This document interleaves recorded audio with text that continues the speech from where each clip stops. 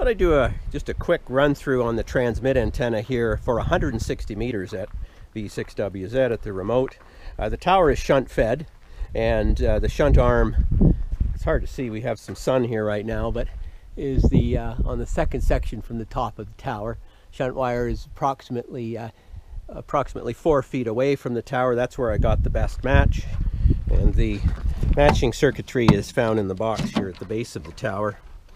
It's a standard gamma match, and you'll notice I also have some vacuum relays, 3 of them, and those vacuum relays will select some ceramic doorknobs which can be included into the gamma match capacitor to move the operating frequency so that I cover the full 160 meter band. There's also a single pole double throw relay here, which is toggled in when I'm on receive, and then it goes along through a tuning capacitor here, which is then grounded to the lower section, the bottom of the section.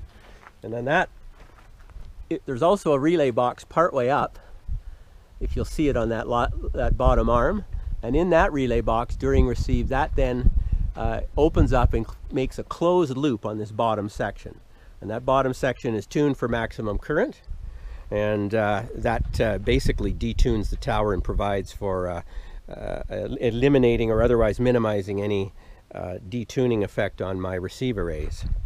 The tower is grounded into a radial system. There's 100 radials extending out to the perimeter of the fence, and you can see I have 2-inch strap grounding the perimeter copper tubing onto which are soldered each of the individual radio wires.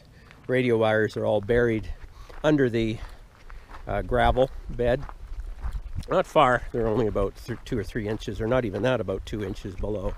I've also tied in the fence, and what I mean by that is on every galvanized steel fence post I've attached a galvanized steel screw, and I've since painted it, and a copper wire which goes around to every single post on the fence, and every radial has been soldered onto this perimeter wire. So as a result, the entire galvanized steel fence becomes part of the radial system. And also, though you can't see it here, I've on the other side of every post, I've driven a galvanized self-tapping screw through each of the caps and the mounts into the post to eliminate any kind of galvanic poor connection. So as a result, the entire galvanized steel fence has, as I said, become part of the radial system. The mesh of the fence is not galvanized, it's vinyl coated, and I did that purposely to avoid any potential for galvanic diode rectification effects if with poor connection over the years, so that I'm not worried about the vinyl coating mesh providing any rectification problems. And so far, I've not had a problem.